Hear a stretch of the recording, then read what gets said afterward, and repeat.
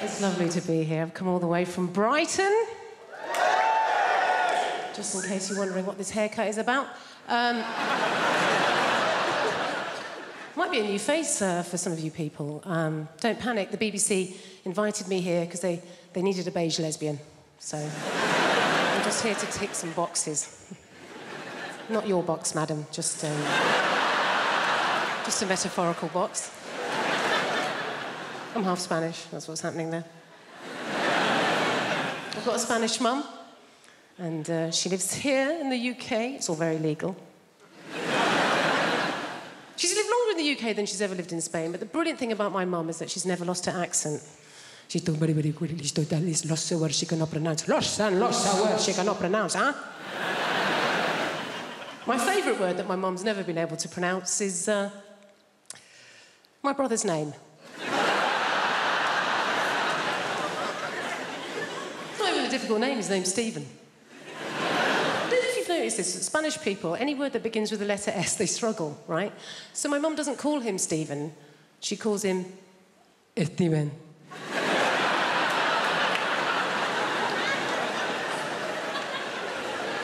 What's his name, Mum? Steven.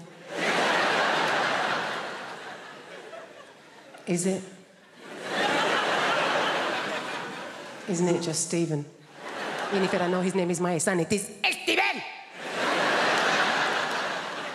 You don't want to mess with my mum. She's not like British people here in this country. We can be quite passive-aggressive, can't we? She's just a very aggressive woman. I don't know how... My mum's never really coped in this country, and I think it's because, like a lot of Mediterranean people, she's quite loud, yeah? She's got one volume. It's like this. Hello! How are you? Whereas in this country, particularly if we're middle class, we tend to be low talkers, don't we? We don't like to raise our voices, do we? Why? Because we've got money.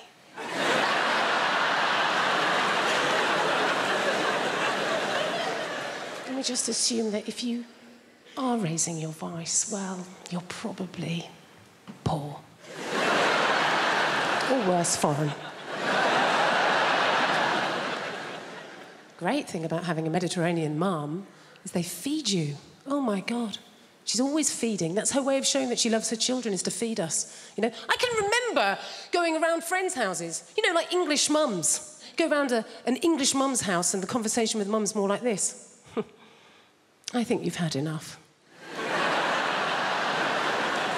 My mum will feed you till you puke. Anything could be going on in my life and my mum will relate it back to a meal that she's cooked. Do you know what I mean? Like, so good or bad, particularly if I'm depressed. If I phone up my mum and I've had a terrible day, yeah? I phone up my mum, conversation always goes like this. Oh, Jennifer, my God, I'm so sorry to hear that you're having a hard time right now. But you know what? Don't worry, OK? I made a soup. Come home. You sound hungry. I made a chicken curry, I made a lamb tagine, I made a casserole, Jennifer. I made some tortillas, some paella, some curry, Jennifer. You love curry, maybe some meatballs, some pork ball, beef ball, aniseed ball, banana ball. You're a lesbian. You don't eat enough balls. Please, come home. Eat my balls. Do you love London? I love London. I feel like London is created by the people, right? Who are just crazy and sexy and ambitious.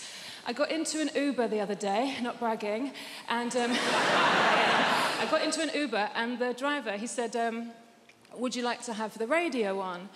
And I was like, oh, I don't mind, it's up to you. And then he said, well, actually, I make my own music. Do you mind if I put some of that on? No, I don't. And then he put on Drake's new album. I wonder how often it works. I wonder how often there's a middle-aged white woman thinking, oh, well, he looks like Aladdin and he sounds like confidence personified. Pull over and jump in the back, Nikolai. I'm having a good life. I have recently started doing yoga, which is just change. Yes, woo for the yoga over there. Are you a team? I'm new to it. I love it. Yoga has changed my life. It's brilliant. Yoga is my new drug. My old drug was drugs. But I'm not going to say anything positive about because it would be incredibly irresponsible. I'm not going to say anything positive about drug taking. What I will say is I didn't take MDMA until I was 32, and it was such a relief to know I could be happy. Just assume the equipment's broken. But yoga is nearly as good, and there's no downsides. It's given me a whole new language. My favourite new word is namaste. Yeah, it's a very old word, it's very sacred, and it means the yoga has finished now. And then you're allowed to leave. I think that the key to being happy as you get older is self-acceptance. Like, I have to accept things about myself now. Like, I'm 36, I thought I would have children by now, and I don't. In an ideal world, what I wanted to self-fertilise. I wanted to have children that were exactly my genetics so that I could show them to my parents and go, see, it was my childhood, they're fine. Science can't do that yet. And then I had a crazy day last month where I just thought, I'm just going to buy some sperm. I'm just going to buy some sperm off the internet. I've got a good job. I'm just going to buy some sperm. Guys, sperm is so much more expensive than I thought it was going to be. It is tens of thousands of pounds. We are all wasting a valuable resource. 17-year-old me would have been a millionaire if I'd learned how to catch it and chuck it in the freezer. So expensive. It's a shock. I do think self-acceptance is the key. Like, there's things about myself I don't like, but I just have to accept now that they're not going to change. This is who I am. Like, so for instance, I don't like art. I think art is rubbish. I think lots of people think art is rubbish, but we're too worried of looking stupid, so we go along with it. I think that the worst art form is theatre. Right, okay, I can sense how unpopular this opinion is. Hear me out. I think theatre is diabolical.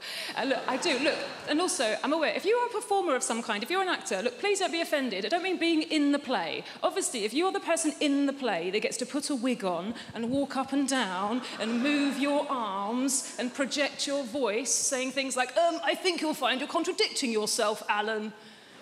Fun. Having to watch it. Dear Christ.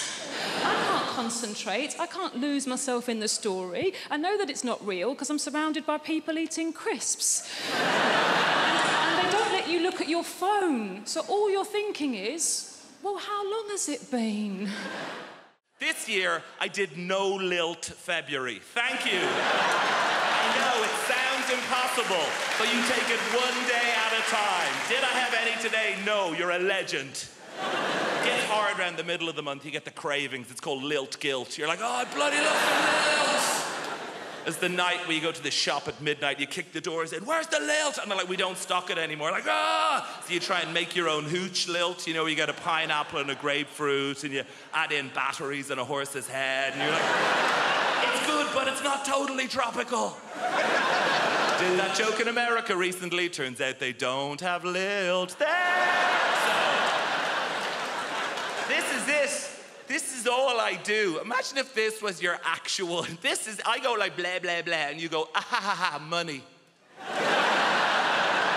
Can't believe I get away with it. You do actual, proper London jobs. You know, like blacksmith, you know? Farrier. Brunch DJ. The big three. I tell you, I do not trust people who work in offices. I know, right? What are they doing? Nothing takes that long. They're planning something. They must be. Do you know? Do you ever call in to visit your friend in an office unexpectedly? Everyone just shits themselves. They're like, what's he doing here? Cover the screen, lie across the spreadsheet, get him out. Kind regards, warm regards, best. That's how they talk. Seen the email. Hey. I know what it's like in the real world. Look, sometimes I check in your world. Oh, gross, back to showbiz. And... No, I'm very self-aware of the level of fame that I have. I was in a supermarket recently, and an older lady came up to me, and she put her hands on my shoulders, and she said, you are vaguely familiar. And that is it. In Wrexham, and I was at an ATM machine, and a guy cycled by and he shouted at me, surprised to see you at an ATM machine, and I've been obsessed with it since then. What did he mean? Like, on the one hand, is he surprised I don't have a butler to go to the ATM machine for? No, I think it's the opposite. I think I'm surprised you have any money whatsoever doing this keyboard horse shit. Here's my greatest ever showbiz tale. I did a gig in your Milton Keynes recently, thank you, and I was staying in the Milton Keynes Hilton, and she is the least well-known of all the Hilton sisters.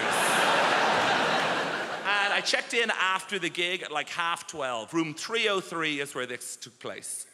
Open the door, TV on in the room. Not that uncommon in the chain hotels. I guess it's to welcome you. But get this, on the TV is me playing the shitty keyboard on some show. Immediate thought is like, is this a service they provide to all guests? If so, no, it's the realization, this is it. I've arrived. And I waltz into the room, down the little corridor with the loo away to the left. And as the room opens out, there is a fully naked man lying on the bed. So they've given me the key to someone else's room. But he is lying there, watching me on the TV. And he looks up.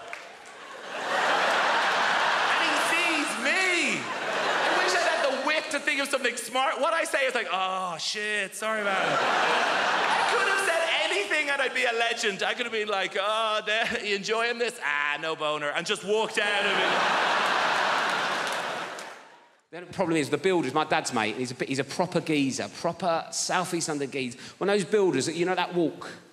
Just walks like that. His legs like he's got a pool table between his legs.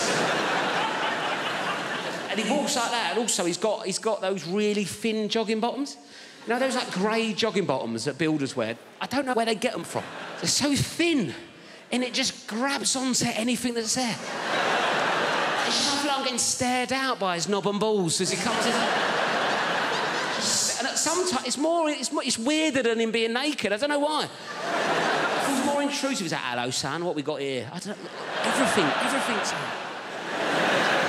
Walking around like that. I reckon I could draw his knob and bollocks from memory better than mine. So he's coming like that, and I'm like, oh, God.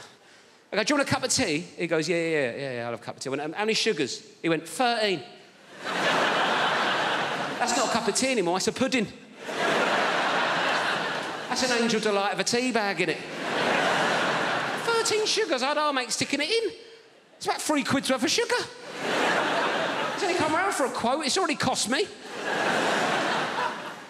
I put 14 in to test him. Give it him. He went, it's a bit sweet, isn't it? You winding me up, you know me on 13, you greedy bastard. Old type 2 Terry's come round and it's a bit sweet for him, is it? When are you going to do this job? I want it done before your foot comes off, all right?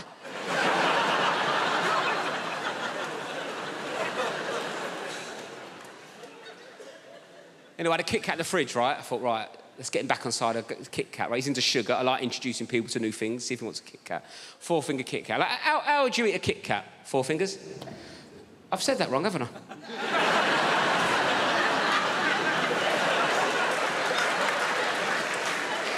I thought you looked at me funny. Sorry, I said that like it was your name.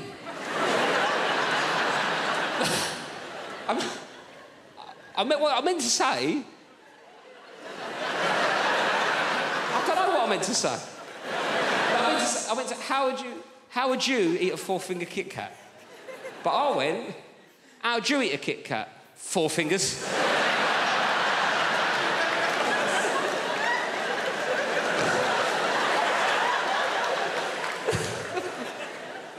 Oh, hello, 4 fingers, how's it going? Who needs thumbs, eh? Me to smoke by the looks of things. Sorry about that. Not an ideal nickname for a young lady, is it, really?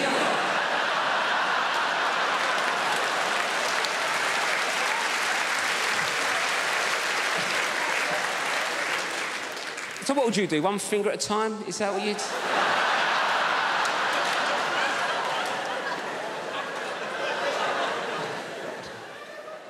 Should we start again? Sorry, what's your name? Anita. Nice to meet you, Anita. Sorry for calling you 4 fingers. Anyway, Anita, how do you eat a Kit Kat? That's what I was going for. One at a time. One at a time, right. One at a time's a normal approach to a fourth.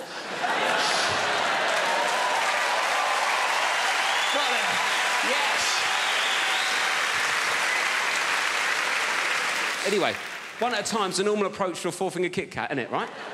I gave this builder a four-finger Kit Kat. He picked it up, put the whole thing in his mouth at once. Bit into it like he was eating a bun. Dirty ogre sugar bitch. What kind of animal is one popping a four-finger Kit Kat?